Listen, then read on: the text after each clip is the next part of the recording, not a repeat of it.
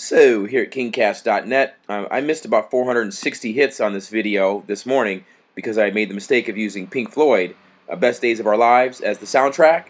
Well, turns out that the album about oppression from the man basically oppressed me from using it in the video, even though it's not for profit. Way to go, guys. Here at kingcast.net, that's New York City's Carlos Pena. This is a man who had to be ordered to pay child support for his child, yet who somehow got custody of that child, even though the forensic psychologist in the court case determined that the mother, Sandy Chady, should retain custody. Okay? Now this guy appears at the 72nd precinct there. I asked him a couple of questions, and he appeared with that strange woman there who's chain smoking in the immediate area of his child. Anyway, he eventually gets an order from the court telling me to remove information about him from my journal page. I'm not doing any of that. Not to mention the fact that he filed a bogus...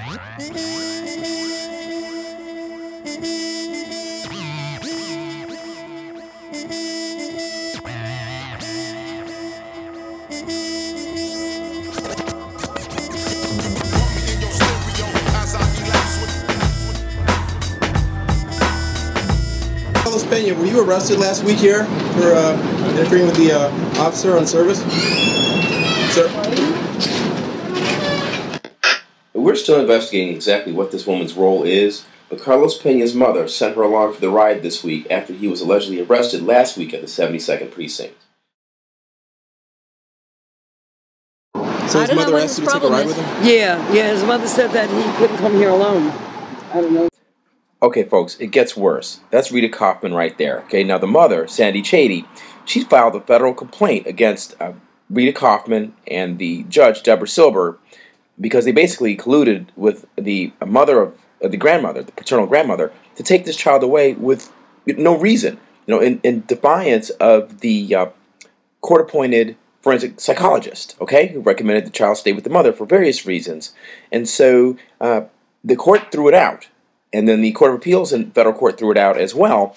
She had filed a former pauperous, and they said, oh, there's absolutely no merit here to any of this. But the problem is, the court never even addressed the law guardian's role in any of it. Just threw the whole case out. I read the complaint. It's unbelievable.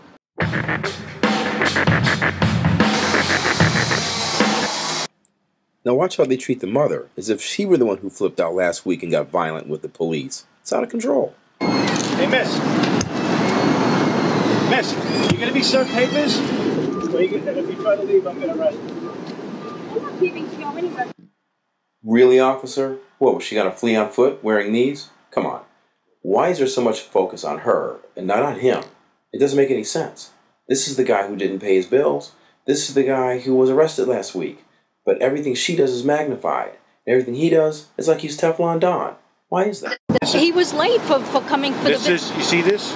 This is for you to show I have no problem with, okay. with accepting service. I served him with papers last week, fine. and he assaulted a few police officers, and he was arrested here. Whatever just happened on September then, the 1st. happened then. Yeah, okay, officer. So whatever happened on that public street happened then. But what's going to happen now, as I told attorney Mitek, is that if any of this is coming off my journal page, there's going to be an evidentiary hearing. We're going to address what the compelling governmental interest is at stake here. We're going to see if the remedy is narrowly tailored and whether or not it is the least restrictive means to accomplish the purported compelling governmental interest, okay? When I was a state attorney, that's how we handled things. When I was a private attorney, that's how we handled things, okay? So...